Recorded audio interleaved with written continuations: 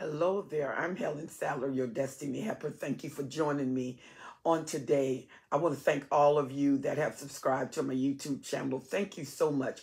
Those of you who have not subscribed, take the time to subscribe and push that bell. And every time I upload content, you will be alerted. Thank you for the many emails. Keep them coming and asking the questions, and I will keep the answers coming. Thank you so much. This is part 2.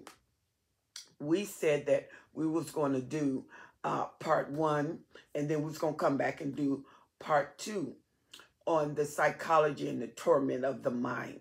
How the narcissists really bring you in a psychological torment because they know they cannot be measured. They know they cannot be seen. They can hide that. The narcissist knows that, especially the upper middle and the greater narcissists, who are specialists at psychological torment, mental torment. The narcissists depend on you not understanding your feeling, gaslighting you, lying. So emotional trauma can occur from that.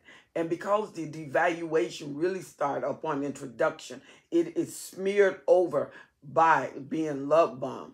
And what happened is the narcissists get to know who you are.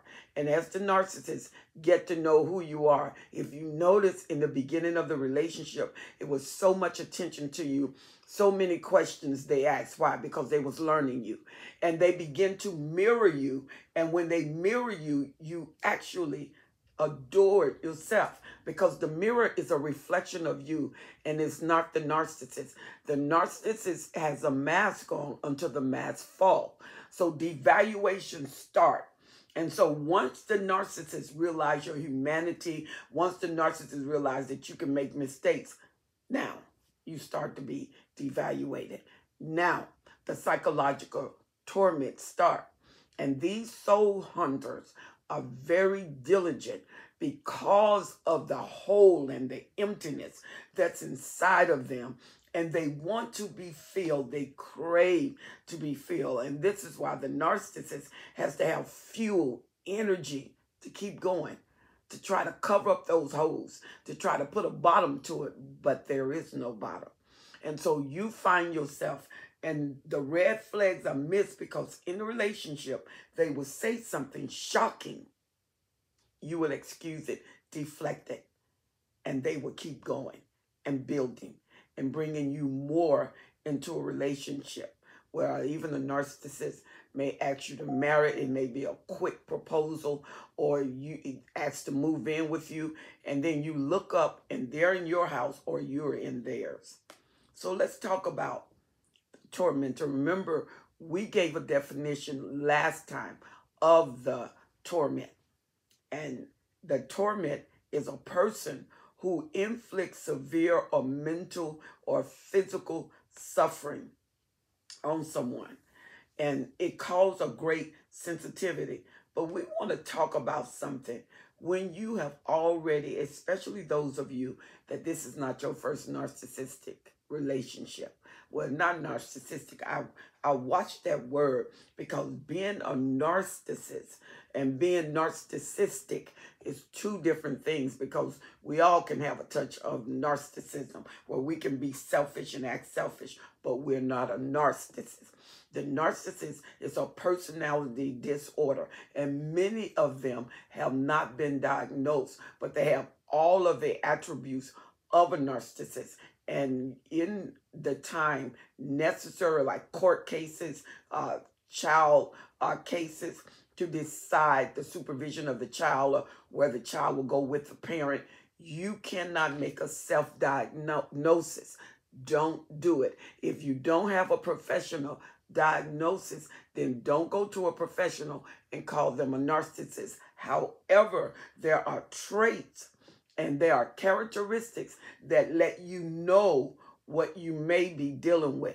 And those characteristics, if there's 5 or 6 out of the 9 traits, more than likely you're dealing with a narcissist. And the narcissists love to torment. Why? Because they are trying to fill their voice by giving you voice. And when you look like them, they feel better. But that's when the discard comes, because now you become the mirror. And that's what the narcissists don't want. And you once mirrored yourself. You were the mirror for the narcissist, that you look so good, so appealing. Now the narcissist is tearing down that appeal, and you are starting to look like the narcissist, sound like the narcissist. But you are not a narcissist. You're wounded and you hurt, especially psychologically. And sometimes the narcissist, based on the type of narcissist you have, the caliber of the narcissist can depict the character, the personality, how they are. The cerebral is a thinker. The covert is shy, charming. The malignant is vicious. And they just outspoken and just rude. The somatic is caught up in themselves. And so there's different attributes with different narcissists. Let's talk about the mental incapacitation that the narcissist wants you to live in and want you to walk in. So the narcissists torment you, and they bring you to a place of sensitivity, so you're always reacting, never responding. So, and they gaslight, so you'll think that you're crazy. You don't really know your reality, because now you start to self-doubt. And then they start a system of calibration. The calibration is to get you intrinsically in step or in rhythm with what the narcissist want you to be or want you to think. Because once the narcissist shape you, they can pretty much do whatever they want to do. They are not held, you are responsible for what they do, because they know that you're going to always deflect. You're going to always give them room. And when you put up a boundary, you have a tendency to allow that boundary to be moved without challenge. Because once the narcissist overstep the boundary and you accept them on those terms, the narcissists feel like they can do anything. Why? Because you keep accepting them. So they have no reason to change. They're going to stay the same. And remember, the primary supply usually get the worst treatment because they get the most time. So they calibrate you and adjust your character to what they want. And after calibrating you, they provoke you.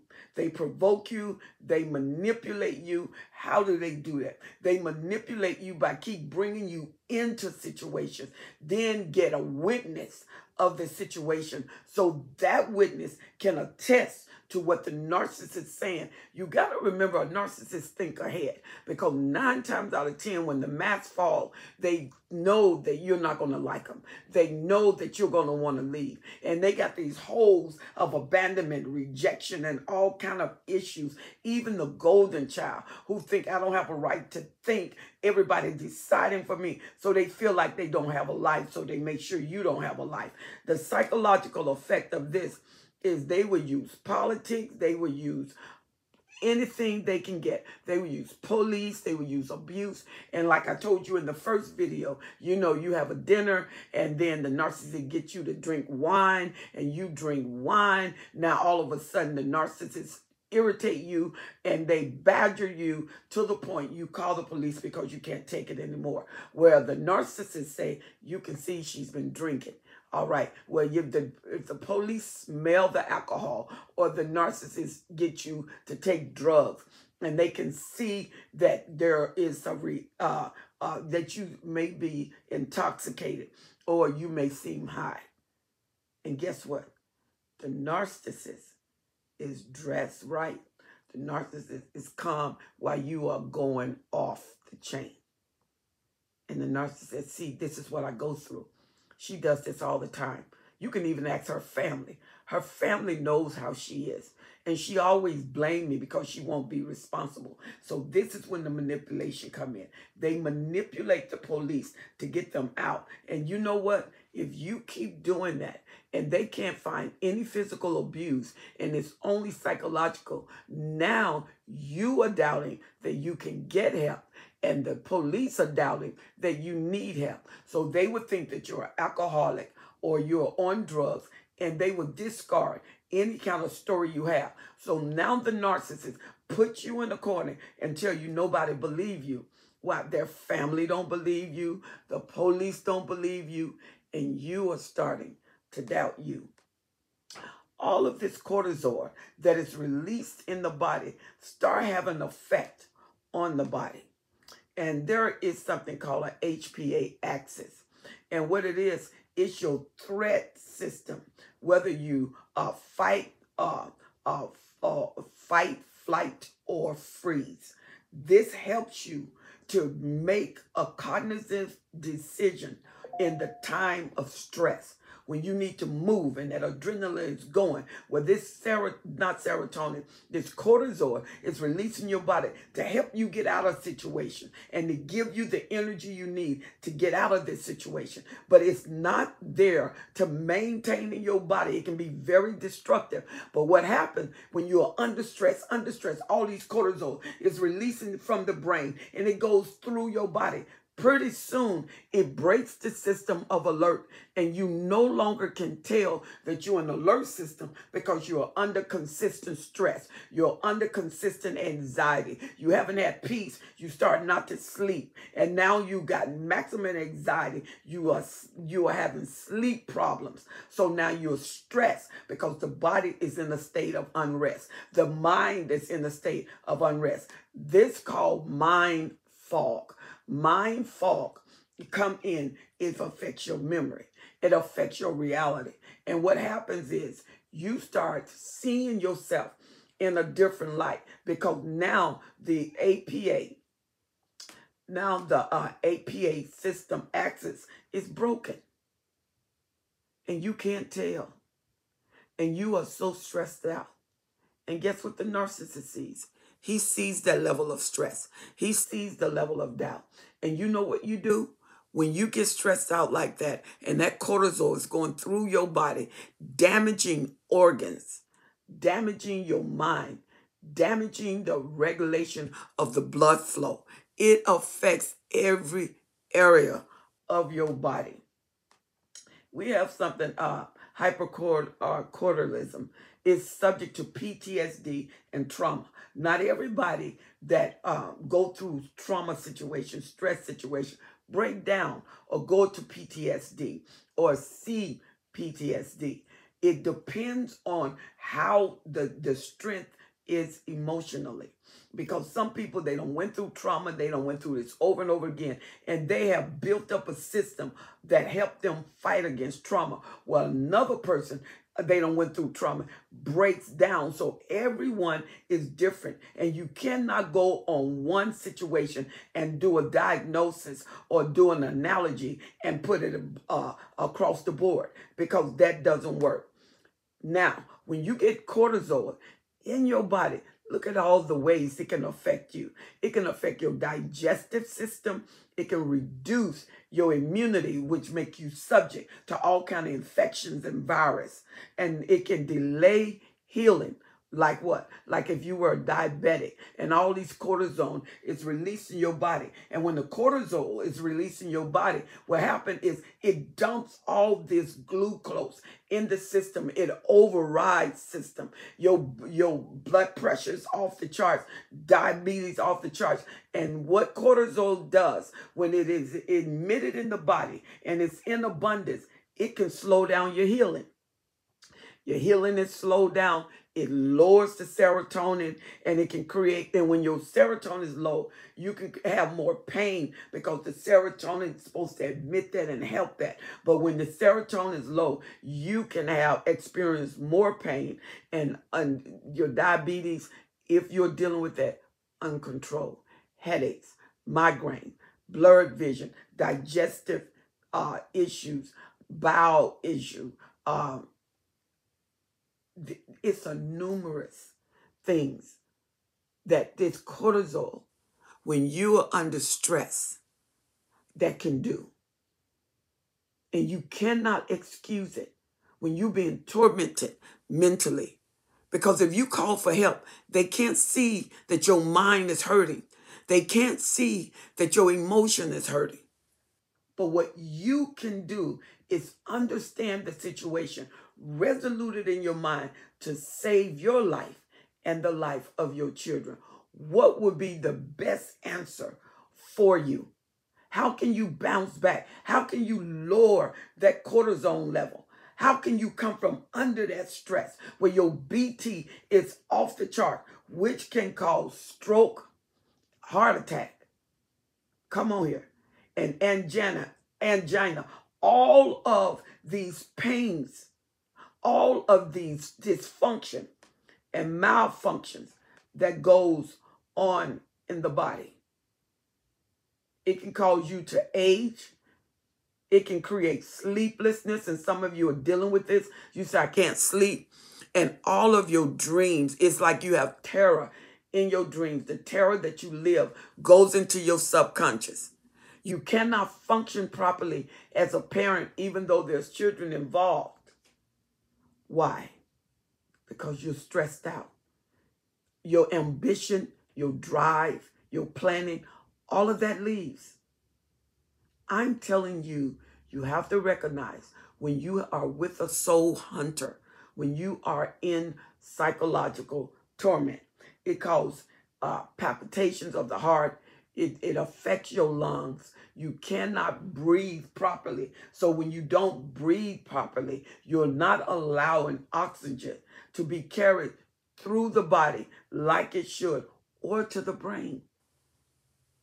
And that's why stroke can be imminent.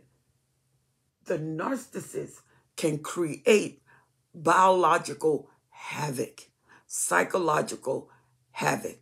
And it's something that you can't ignore. You cannot ignore this. You cannot act as if it's not there. You cannot.